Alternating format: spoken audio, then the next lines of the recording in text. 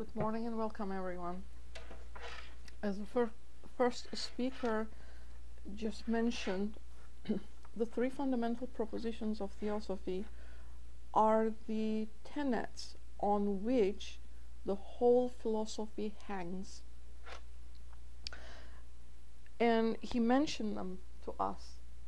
In discussing Kamadeva, how would we be able to apply those tenets to it?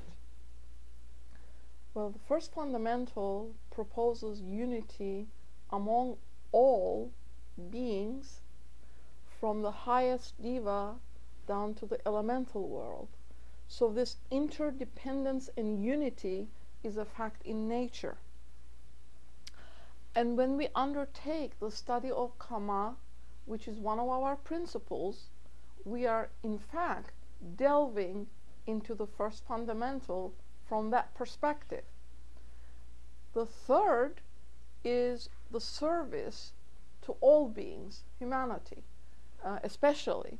So that also is here, because for whom are we trying to understand our own principle? To benefit the whole. Being a part, we are here to benefit the whole. So the unity and the duty to all is there. What's the second fundamental? It's the laws of nature, which finds its equivalent in us. So it becomes extremely important to understand the cosmic principle and be able to also apply them to ourselves. So we're not here to discuss the principles of man, but Kama is one of them. Which principle is it? There is the three higher principles: Atma Buddhi Manas, the spirit, the spiritual discernment, and mind. That triad, the unity of that triad, goes from life to life. But the middle principle in man is our passions and desires.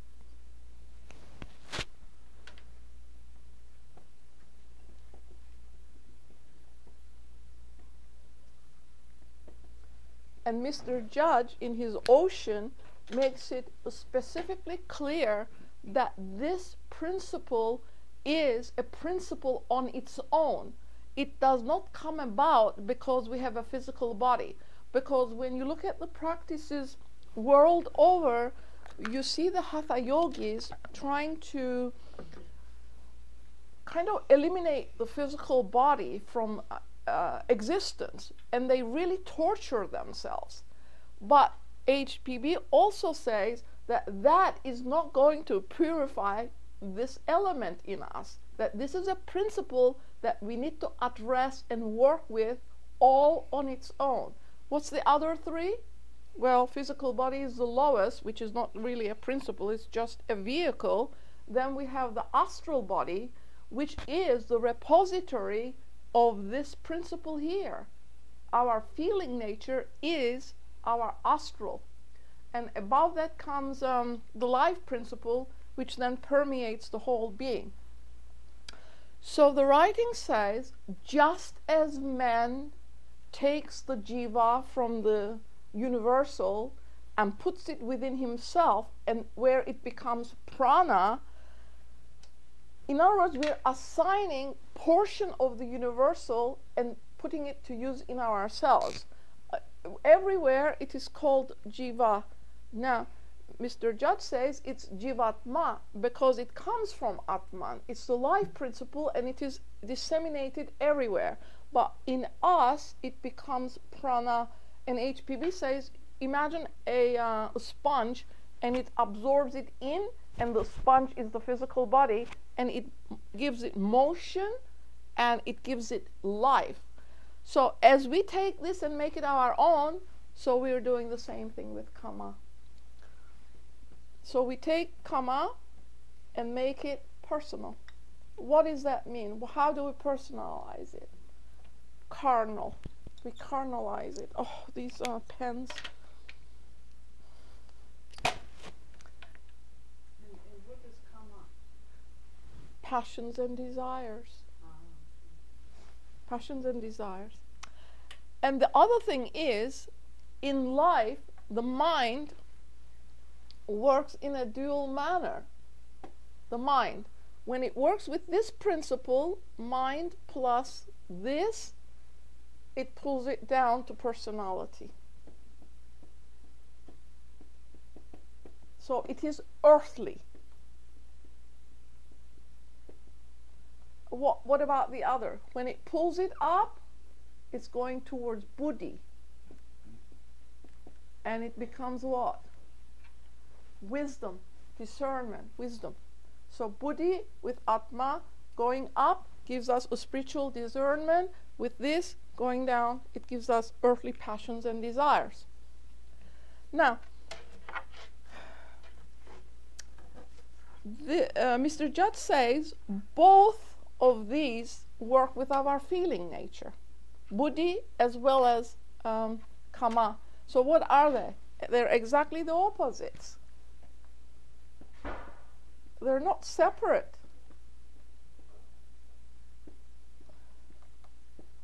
Kama is kind of upside down because of the other elements in it. And we're going to talk a little bit about instinct and intuition. And the human life, it is stated, lives with the feeling power inherent in ourselves. What guides us? What instigates us? Our passions and desires. What else? Thought. Depending what our thought is based on, then a speech and action follow from it. But the desire principle is an independent principle in the body. The body does not give rise to it. Now, HPB also discusses Kamarupa in the Secret Doctrine. Kamarupa is the vehicle of Kama. But in life, Kama circulates. It's our feeling nature. Where is it circulating? Everywhere it is circulating. It's the animal passion desire principle. It circulates in the blood. It circulates in the brain. It circulates everywhere in the physical body. Only at death, when the principles separate, does it become Kamarupa. In life, it is no rupa at all. And it goes to its own sphere to disintegrate. Kamaloka is where it is. So, what does it stand for? Well, she tells us the kamic elements in men. What are they? Animals elements. Anger, lust, envy, revenge. And with the incarnated aspect of the manas, which is the lower aspect, the intellectual aspect in life, these kamic elements circulates in the brain, in the organs of the body, and affects its health, and it shapes its future, because what we do today enables us to come back in the next or future life and continue with it, with what it is we are doing. Kama, this is defined by HPB, these are not my words. She says it can be defined as evil desire and lust, but it is also volition.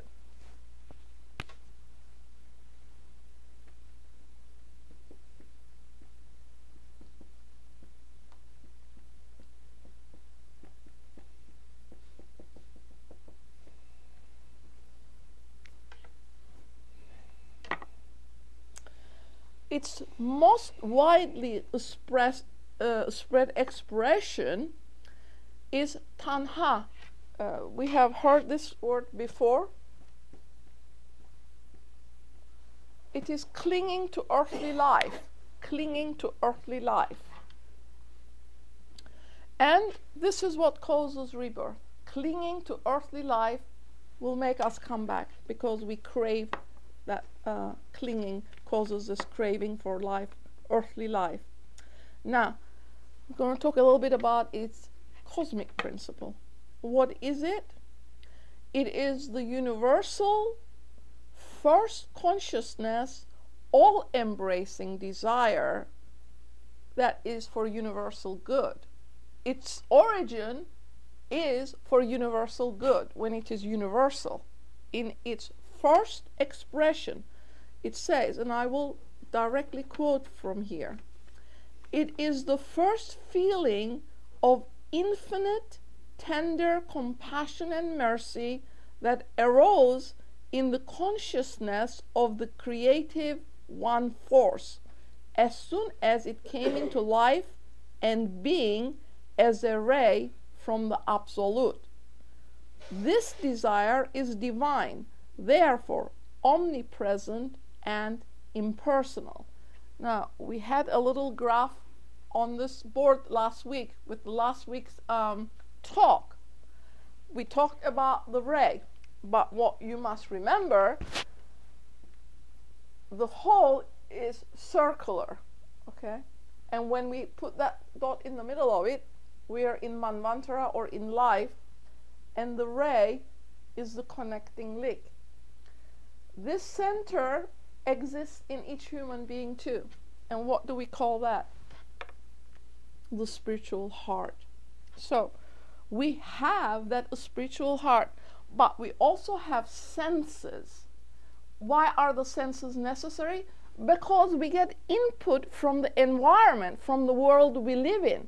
But we must not make that sense ability all of it, because this is what has happened to us. We now have totally materialized ourselves, we sunk in it, and we have made that buddhi, which is a universal force for good, kamic. We have carnalized it. By taking a portion of it and using it in ourselves, we have carnalized it. These are not my words. This is where the secret doctrine words. And we will read a little bit more. Cosmic kama, or desire, is drawn in by man, and it is appropriated and becomes the constituent of his sevenfold nature. It's the middle principle. So it says here, absorbing some of the divine desire, man appropriates it and uses it for personal ends, thus transforming it, carnalizing it, so that it becomes the power that gratifies desire on the animal plane.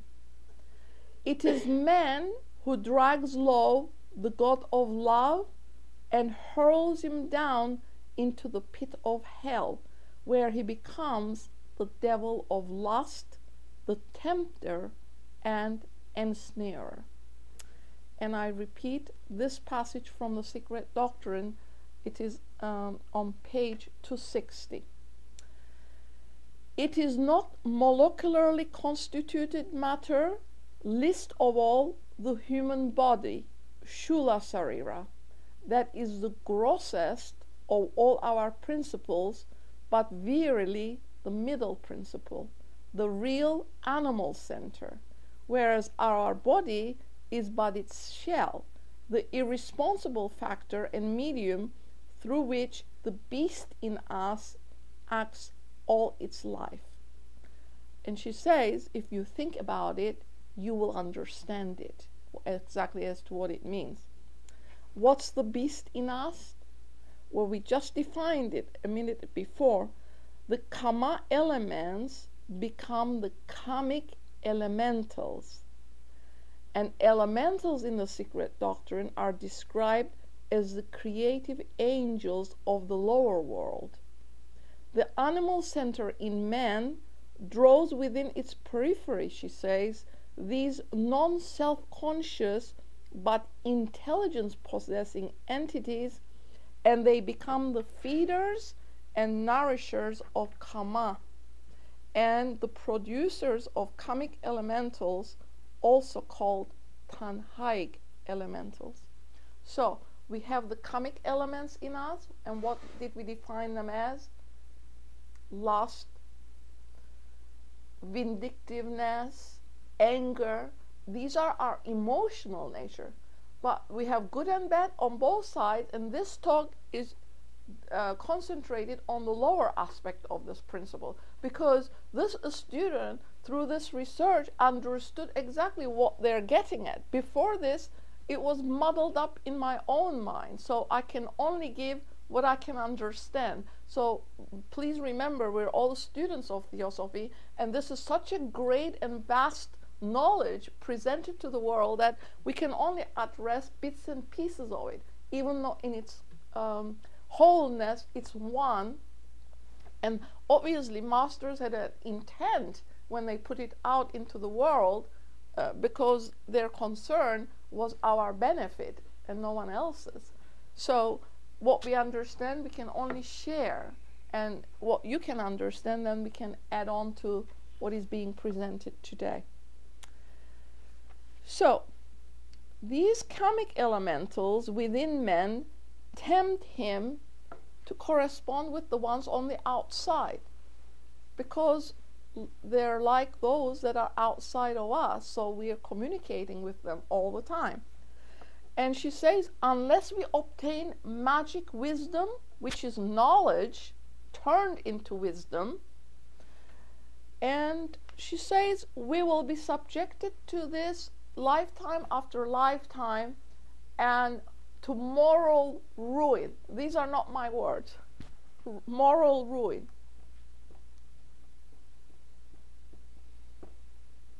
So if we do not try to control them, in other words, they will control us, because their action from constant input from the thought and feeling process becomes crystallized, and so they automatically do what we have imprinted on them to do. So eventually they cause moral ruin. Why is that? Because we become mediumistic, and meaning what? We are passive. If we are not constantly trying to deal with it, we become passive, and then they can take a hold of us and do what they like with us. So Mr. Judd says man's involution and evolution goes with all of the kingdoms, visible or invisible, of nature. So we are linked to them, whether we like it or not. We use them, but in turn they can do the same thing to us. So in the Hindu mythology, divine and pure kama is referred to as kamadeva, and this becomes eros in Greek mythology and kama in men when it has become personalized. At best then in us it is human personal and therefore selfish love. It's personalized, and at worst it becomes greedy and angry passion. Look around and we see a lot of that around us. Greedy and angry passion.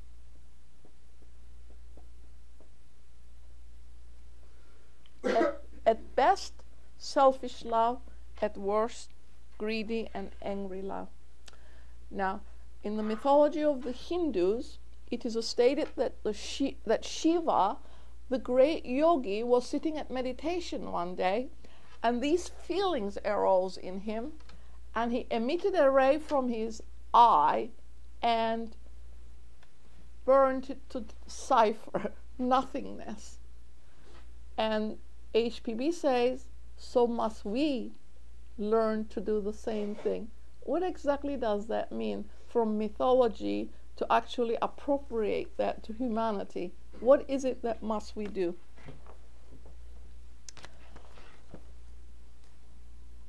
How is this kama in the personalized aspect expressed? And again, this is not my expression, but I must say the truth as it is. Sexuality and lust. But that is not all of it.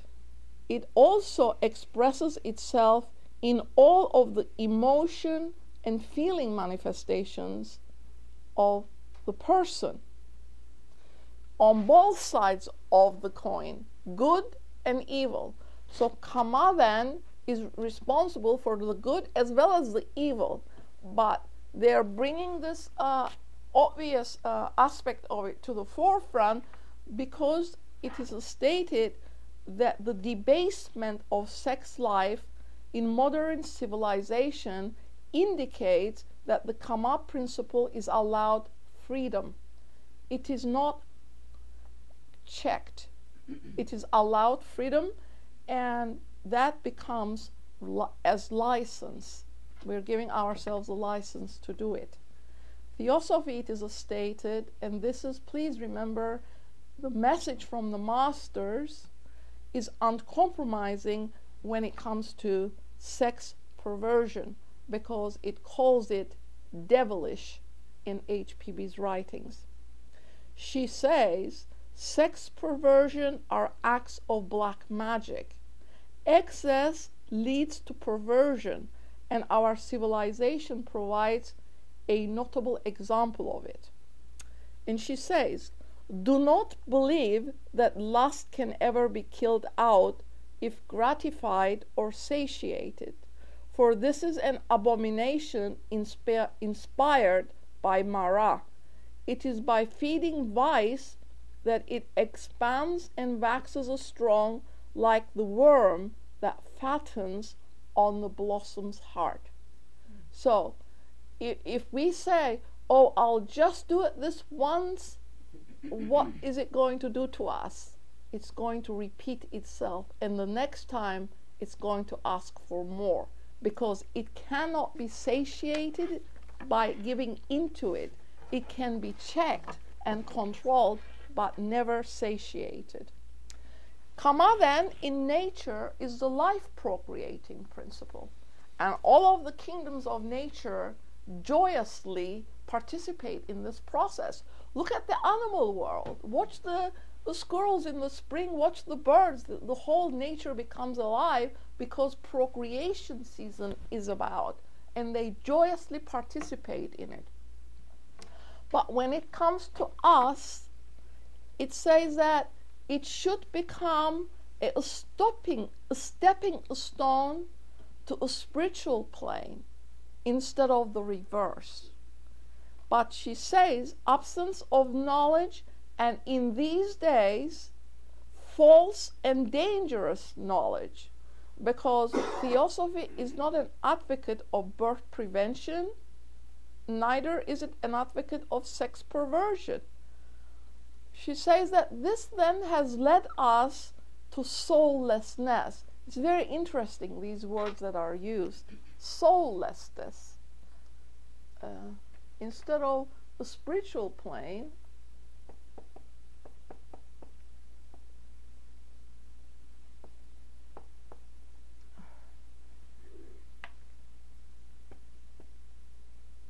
soullessness.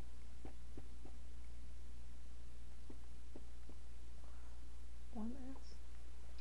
Soullessness. What is it? What are they telling us? What do we learn? If it is a procreative principle in nature, it must be the same in us. It has a purpose for being there. Nature does not create anything or give us a divine principle to abuse it. It has its appropriate assigned function. It is procreation of the children, of the future generations to come. It is teaching family life, love, sacrifice, and service to the other. But where is that in our culture today? What has happened to women especially, where equality has been proposed? But equality of what are we proposing? The two natures are not the same. We can earn same money, we can be respected in the world, besides without respecting women, nothing is going to flourish, because the mother principle in nature is female. All of the gods in the previous centuries before adaptation of Christianity were all female.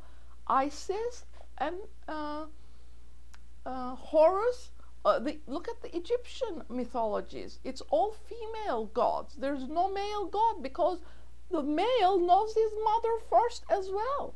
So it has been corrupted, unfortunately.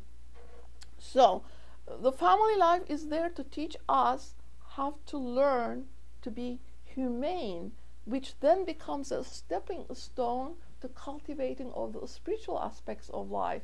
Because what is it that is going to hold the men and women together?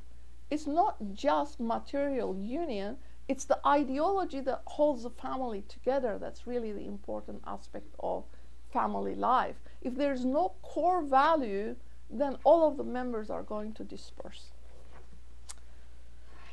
So, what is the recommendation by the masters? Well, I've run out of time, but okay, we'll bring it to a close appropriately.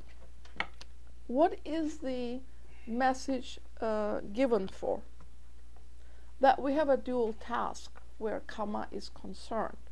We are here to learn to control and purify the karmic elements by the knowledge of the esoteric philosophy. A man, she says, who is fast fixed in feelings nature cannot acquire knowledge. They can understand it by reading it, but they cannot assimilate wisdom truths. An immoral man can never become an adept of the good law. His mind, perverted by wrong feelings, will bring him wrong understanding, and he will indulge in wrong practices. He who is fast fixed in feelings is allowing his enslaved lower manas to continue in its state of subjugation to kama. So, kama has been then subjugated to the lower mind's will of the wisp attitude. Come and go. There's no stability, fluctuation. How can we then know where we are? Because this is a question everyone asks, and the answer is very simple: by watching the nature of our own thinking and cerebration. In other words, become aware of the, not your feelings, but of your mind. How is your mind thinking? What is the thinking process in your mind? What is it stuck on? Is it stuck on anything? What is the ideology that holds from day to day? And she says, egotism has a great deal of cunning in it, and unselfishness has to be also analyzed. Why are we doing it? To show off? Well, that's personality again. Why is that important for us? Why are we doing it? And the master, this is a quotation from the master's letter: you must thoroughly put aside the personal element in you if you would get on with occult study.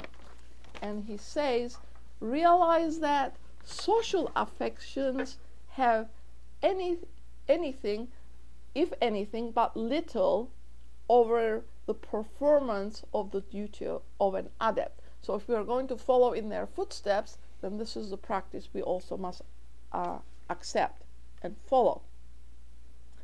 So one part of our fight is that we're going to learn to change the karmic elementals, in other words, control them.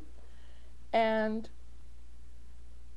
this is freeing the mind, the lower mind, from the incubus of kama, it is stated in the secret doctrine, because she says the higher manasic ego cannot function using the personality as a direct channel or vehicle if kama is like an octopus holding the lower mind imprisoned in a shell, and we have to open it up and free it.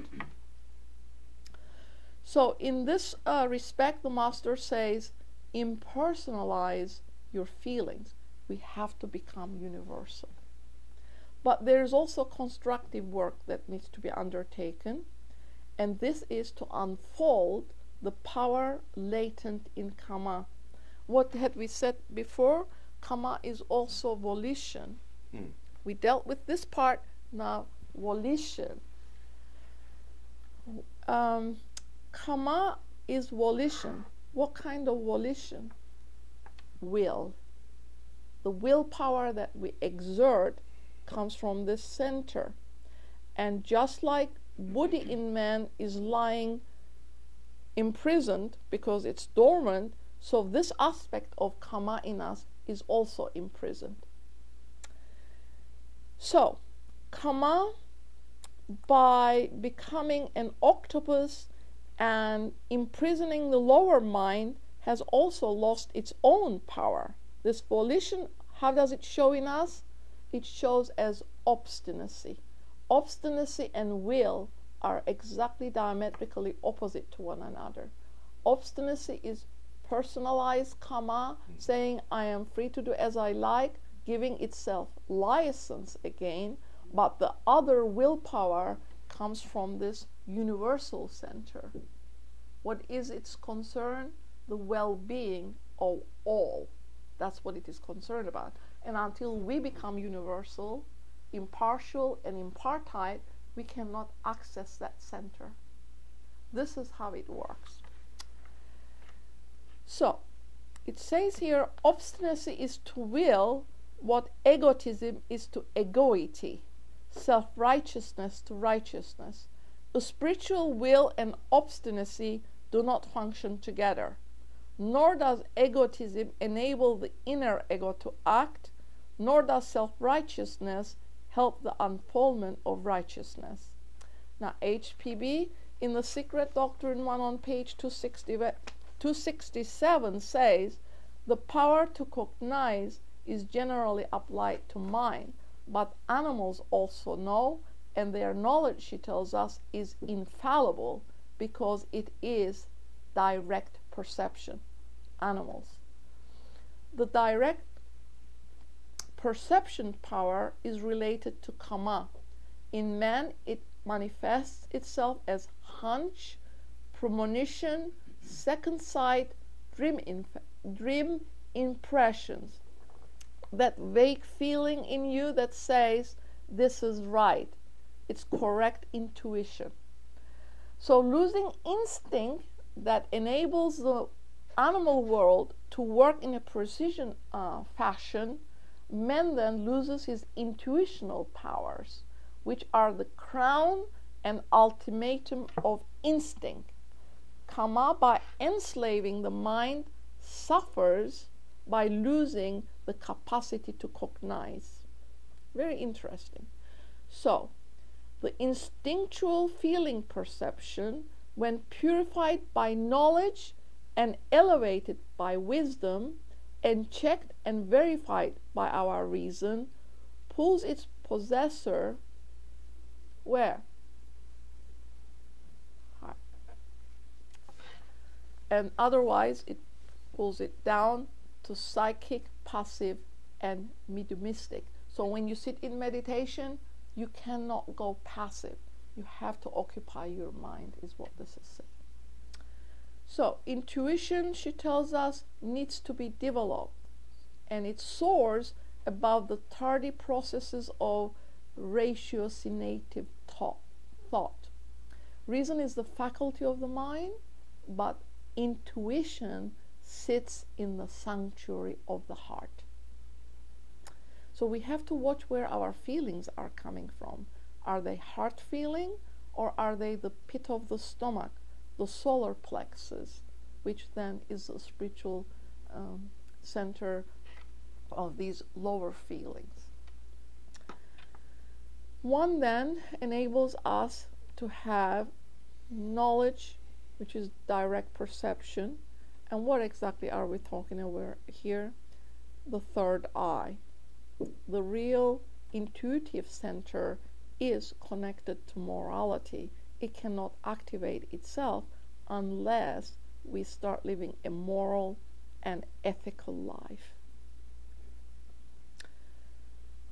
And she says sagacity is a constituent part of intuition. This student had to look it up. It is penetrating intelligence and sound judgment.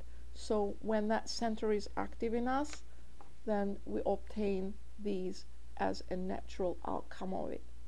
The light of the heart illumines the mind, clarified of karma, and reflects that light, which may be defined as sagacity. And it has a triple soul: calmness, knowledge, and action. So man acquiring knowledge obtains wisdom. Unfolding mercy in himself, he evolves compassion, and thus comes to possess that higher feeling by which he perceives accurately and understands the truth of things. At present, our desires and instinctive impulses of lower manas find expression in our lives, but the higher manas is only expressed in words, the outcome of our thought process. So when we have these high intentions, we cannot just express them, but we have to learn to use correct perception and act it out in our lives. And the master says action is necessary for our learning process.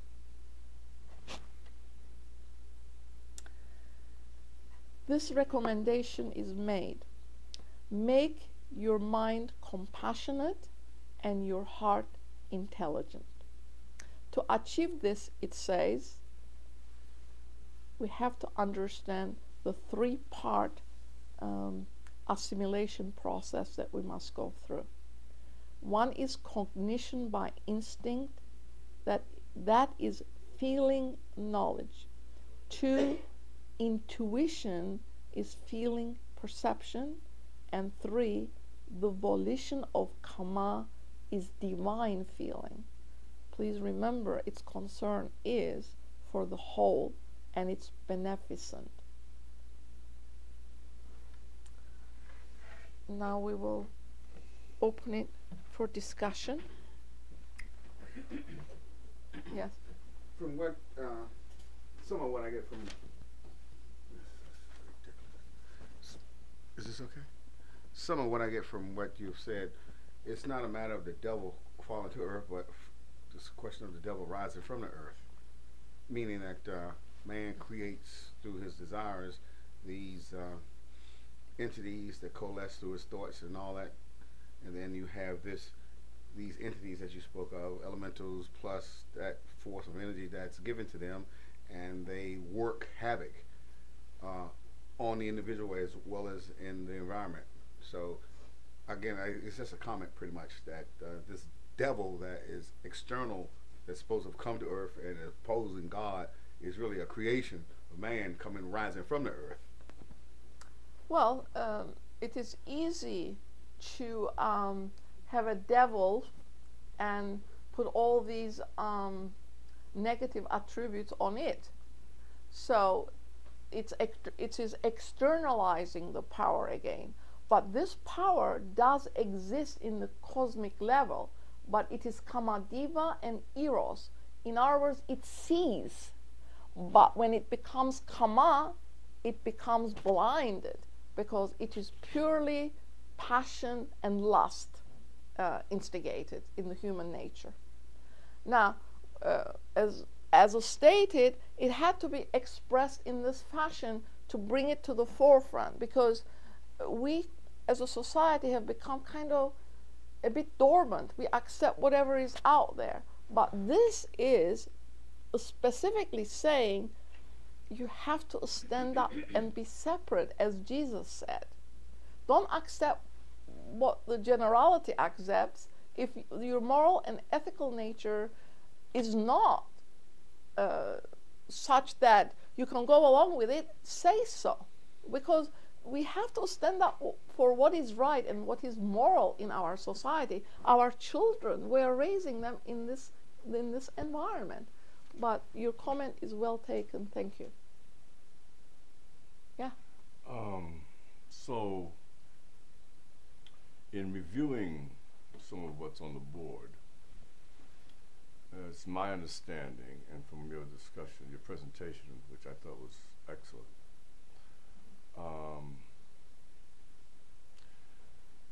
passion and desire, which would be the fourth element or the fourth principle, which I think you're saying is a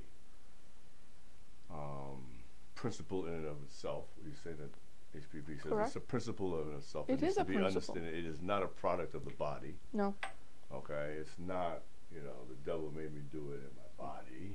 It's none of that. This is a principle. Correct. And on the physical plane, that principle is expressed in a duality, a higher and lower, just as the fifth principle, the mind, is also a duality. The duality so that there can be. It's the mind that's dual, yes. Well, I it's think the you, mind. I think you're clearly stating that the mind is dual. I mean, I think you've clearly Plus stated mana, that. or going up to buddhi, it's dual. Okay. Yeah. All right. And I'm looking at what you've presented. All right. And in looking at that, the passion and desire, the fourth principle, is also dual. Because it seems to me from the presentation there, because you can go either the passion or the desire principle, which I think you're saying is karma. The desire principle There's a plus linked, here. the desire principle linked to the higher mind principle is closer to the triad, the manas, buddhi, atma triad, than it is to the lower part of our nature, which would be the lower mind of the fifth principle, with the desire, which takes us down through our animal nature, which consists of forces that are of have a certain pull that could pull us down. That when we're functioning on that level, you're functioning in the areas of vices. Not Anger. necessarily. Yes. Okay. Anger, Okay. lust. Yes. Those principles are the lower principles that are associated with the lower nature of man. So that the mind, also that the desire principle, which becomes dual. See, I'm saying it seems that desire, passion, If you will please give me a has moment. to become. If you will give me a dual. moment to answer your question, and then Okay. you can make a second part to it. Okay. That is not what the student presented. Okay. Let me please clarify myself if I have Certainly. caused this Absolutely. dysfunction. Absolutely. What it is stated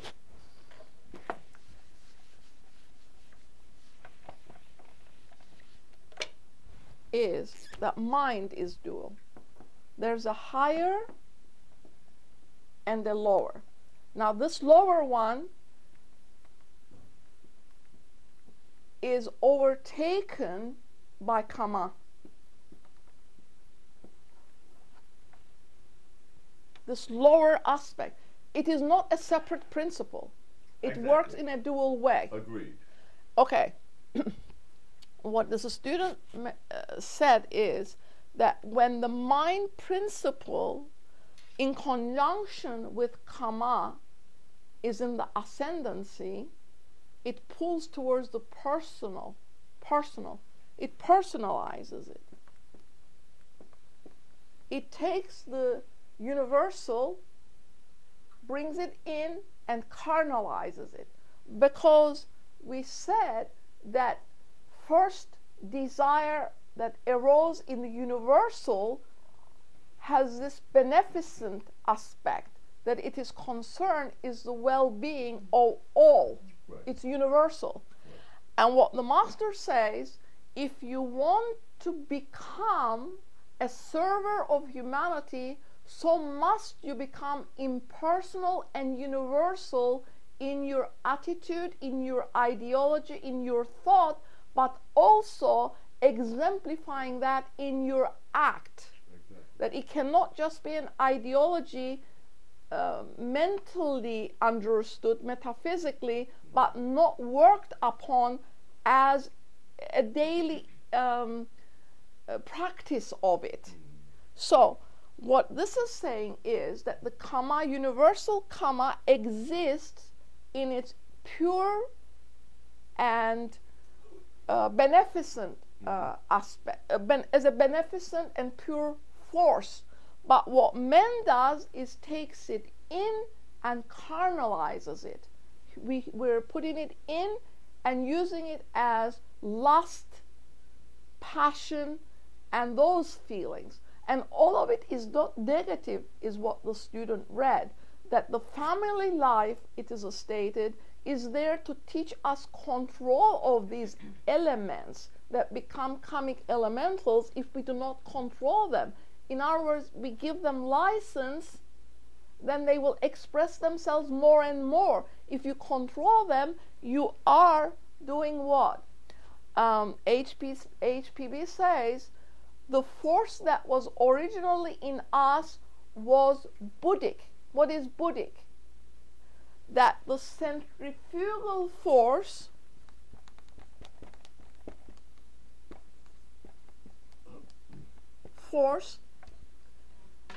inside out, we were like children. We wanted to experiment and take advantage of the new physical world presented to us by learning how to function in it. There's nothing wrong in that, because look at children. They are so energetic and they're full of life and they want to touch and experience everything. So were we that way. Okay? There's nothing wrong in that, because it has a purpose. But once we have become immersed in it, we are now holding the mind imprisoned to karma as well. And that lower mind, in conjunction with our passions and desires, serves the personal in us, has no universal aspect to it. But when we control it and do not give into it and become impersonal, universal, impartite, and workers for the benefit of humanity, the other aspect of karma comes alive. What is it? Volition. Volition. Oh.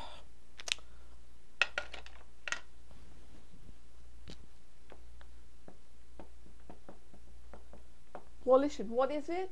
Will. Will is a force.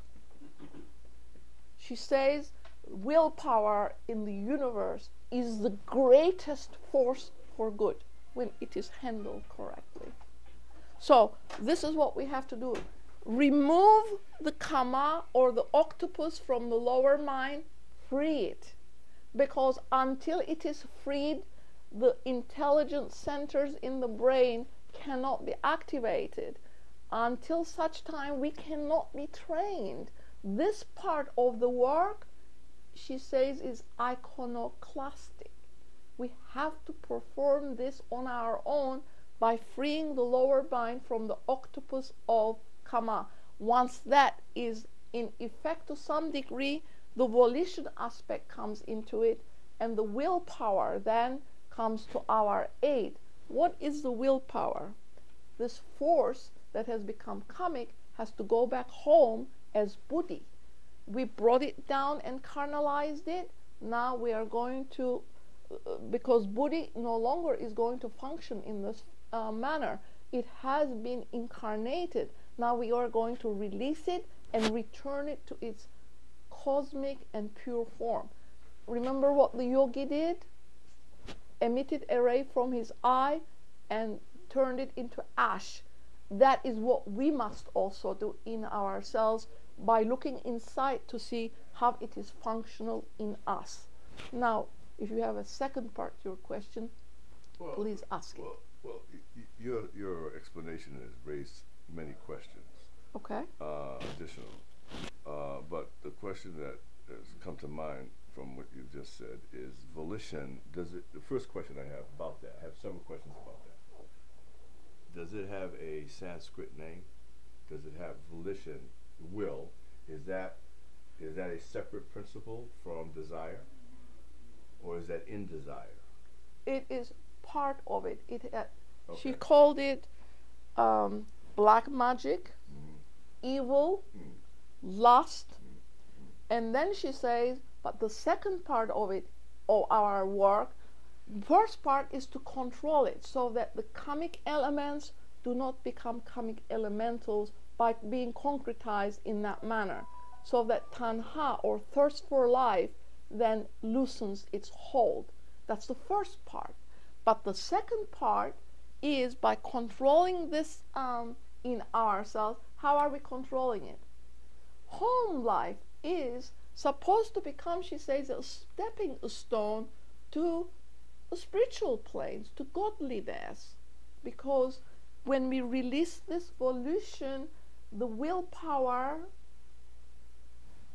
comes to our aid, and she has these words that we said it exhibits itself as hunch, premonition, second sight, dream impressions, power of direct perception. So it becomes activated. So you say that becomes intuition?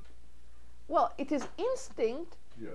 in its pure form, Right. but we lost it because karma and the lower mind together has caused havoc in us. But what you just read from that, that's intuition, right? No, this is karma. This is the volition aspect of karma. That leads to intuition. But it goes towards intuition. Yes, okay. Instinct is direct perception in the animal world. We have lost it because we have bound it to the lower mind. The two together is totally personalized and carnalized at this stage of our development. So she says we have two-part work. One is to become impersonal and universal, and the other part is to work with the mind principle in ourselves to see where we are, to learn to control it, because not to give license to this principle in ourselves. So when the volition is freed, Yes. You're universal. You're becoming universal. all right, and now we want to deal with the level of karma manas.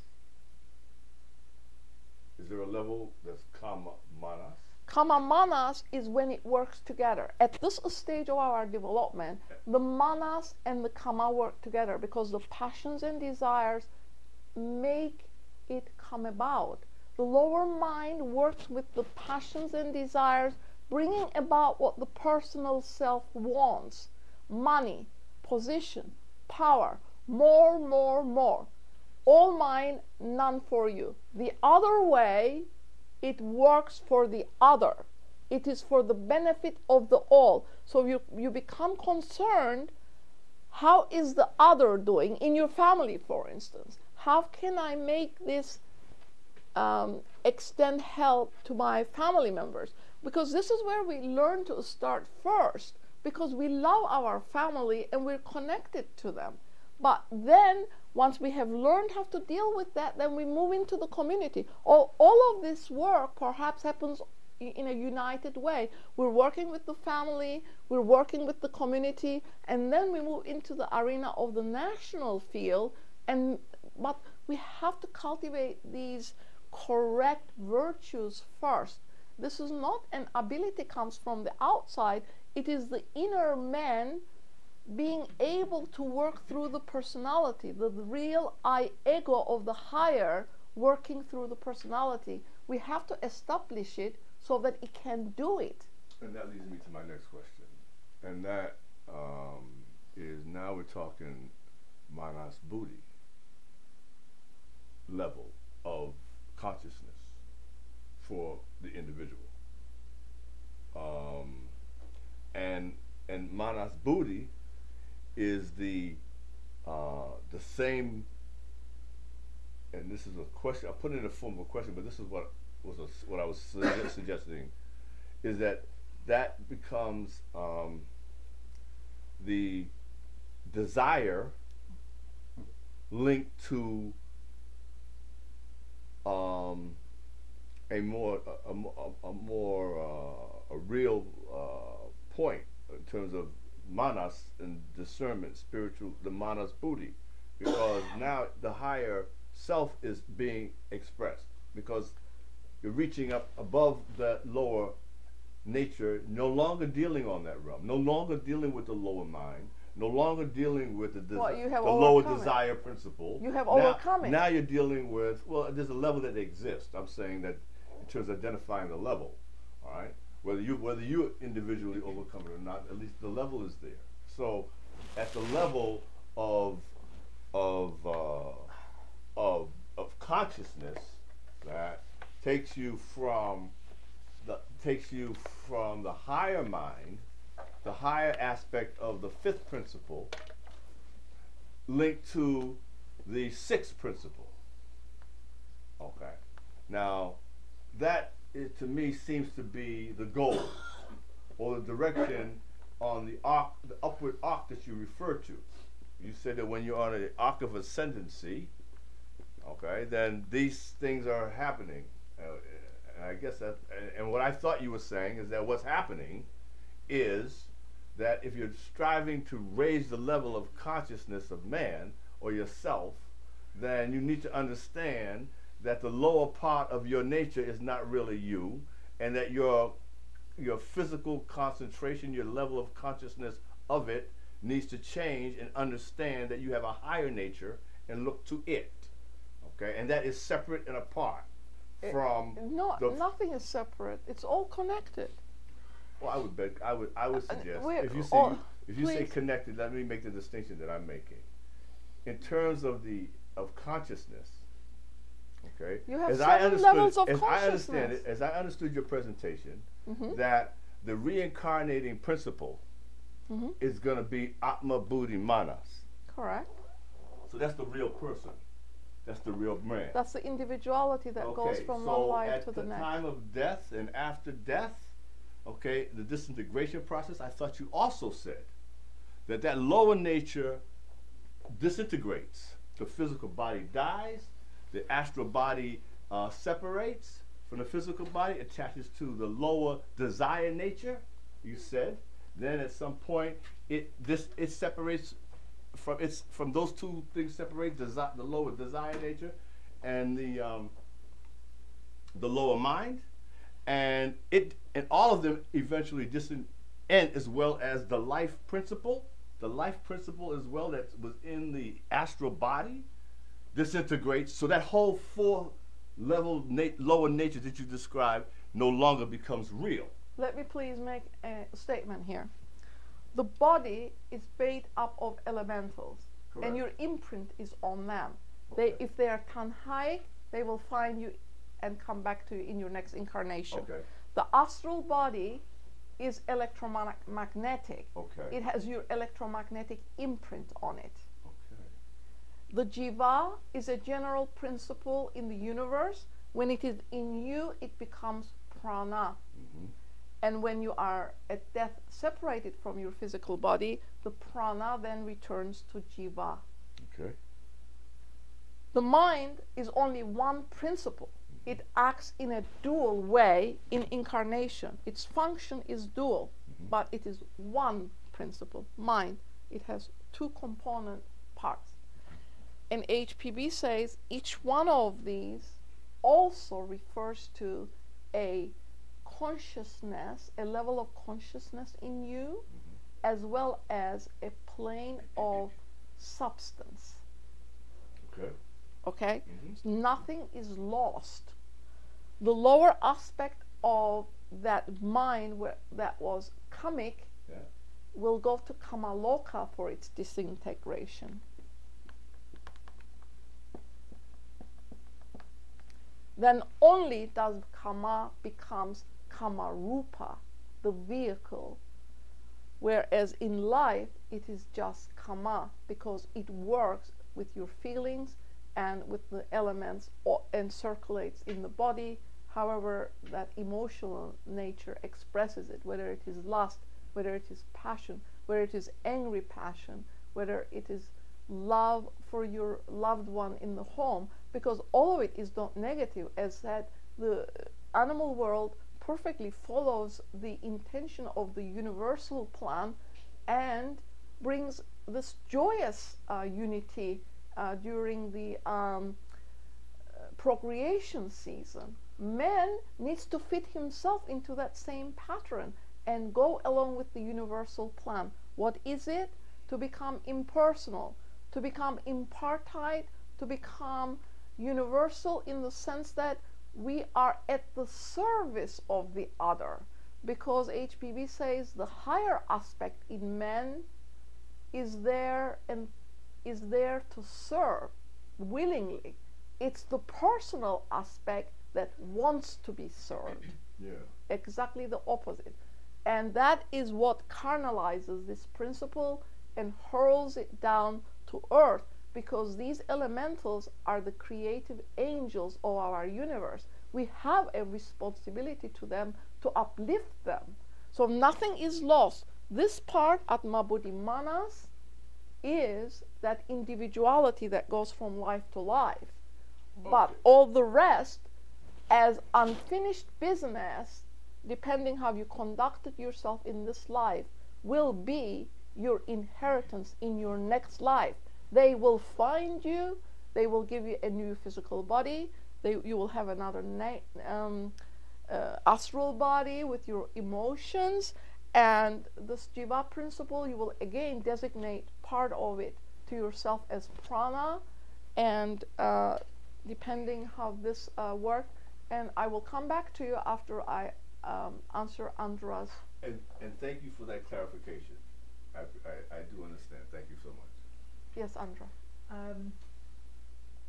It seems as though, and I cannot speak or articulate it in the way that you do, or the way that Fear does, but it seems like there's certain principles in existence, and forgive me if I'm not using the right vocabulary, but all of these things are in existence. The potential is to utilize all of these principles, or whatever does exist in existence, for a higher purpose. How we use it, how we use passion, how we use desire. We can have a desire to serve others. We can have a passion for service, a passion. So all of these things in existence can either be used, as you said, I think for universal benefit of all, or for the carnal desires of the personal Self. body, the personal self. Mm-hmm. So a question that I have is, I know meditation would enter into this, but in order to, spiritual teachers say, we need to use these universal principles and divinize them, meaning use them for higher purposes and change our behavior. So always the question is, and the key to life, Correct. if you might be able to give us a little clue, is what is involved to cause that that change within us, that pivotal change to change from concern of self to concern of the all? Well, that's a very loaded question with many, many parts. But in relation to this particular talk, as you expressed it, that desire principle has to be elevated, because are we able to get rid of it, or can we refine it and make it useful? Because what is it? What are those feelings? They're all electrical, intelligent lives, and we have put them in motion in that way. But she also says it requires indomitable willpower to change it. This word is not mine. Indomitable willpower. But then where does that come from? We just talked about it. The volition aspect of karma is will. And when we separate karma from the lower mind function, you're releasing the volition of karma. And that volition is will. So it comes to your aid from the higher aspect. Because You cannot get rid of your principles. You are going to use them as expressed by yourself for a higher purpose. So what did the master say? Impersonalize your feelings. Do not give into your personal feelings, but learn to impersonalize them. For instance, you get up in the morning and you say, what am I going to eat today? Isn't that a personal concern? Are you concerned if your neighbor has no food? Are you concerned to share your food with them? Or one other. Remember when Buddha came 600 BC, he begged twice a day to eat because he said, I work for humanity. I do not have time to earn income to support myself in this way. So discrimination then needs to be cultivated. We need to have discrimination. Discrimination and intuition go hand in hand, because we cannot become wise until these powers, perceptive powers, are active in us. And we cannot activate them if we continue to be personal. What is personal? Money, power, more material things. And Buddha says we don't need more material things. We need a higher use of what we have. These are not statements. These are axioms and mantras that we have to internalize and then externalize them in our actions. In other words, we're going to put it into practice, not just verbalize it, because HPB many places says the passions and desires with the lower aspect of the mind is what propels our activity in the universe. But the other is mute, and from airlessness dies. What's mute in us? The higher mind, the Buddhi aspect of our nature, does not find expression in our daily life, in our practicing those axioms. So if I'm impersonal, would I have any concern for myself? This friend of ours, her name is Soraya, used to say, I'm ready to depart any time. And I used to say, where are you going? And she used to say, well, you have to put everything in order. You should not have any unfinished business. In other words, if you have worldly things, have you assigned them a place to go?